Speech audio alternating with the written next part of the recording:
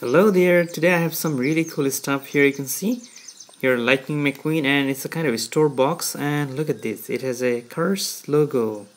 Here you can see this box is shaped after Lightning McQueen, and let me go ahead and open the surprise inside. Ooh. It has, you can keep some candies here, and let me go ahead and show you something else. Look at this, tomato. This is kind of Lego piece, but here you can see tomato car has been drawn very nicely. And I have really cool stuff. Before I open it, let me go ahead and show you my Thomas and Friends collection here. This is Thomas #1 tank engine. You might have seen him before. It's a Day Out Thomas. Very beautifully made. This is by real wood. And Day Out with Thomas. Alright, here comes the big surprise. Let me go ahead and open this. So here you can see this is a huge one.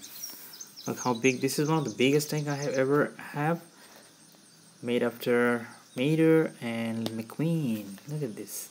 So let me go ahead and open this one. You can see how you can open it up. Like the paper wrapper that wraps the egg, and look at this.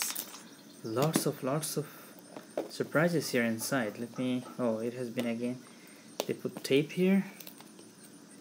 Okay. And the surprises. So let me go ahead and show you what comes with it. Oh, here you can see Mater sour candy, and it has, I love the way they put the logo here. Sour candy. Oh, these are jelly beans. Few more jelly beans. Oh, this is Francesco Bernoulli. Who is this? Francesco Bernoulli again. Mater.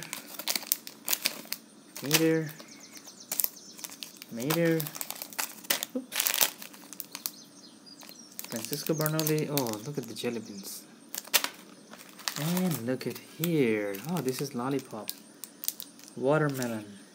Look at this one. Few more. Wow, that's a lot. That's a lot. Watermelon. Look at that. So many of them. Jelly beans.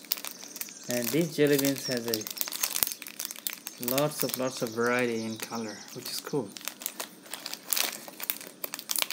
I love this one. Look at McQueen and Mater. Watermelon, artificially flavored. And look at this one. Cool. So all this in one egg, you get all these surprises. Look at this. Look at this. So thank you viewers. Thank you for watching. Make sure to subscribe for more. And please check how I made radiator spring with Play-Doh.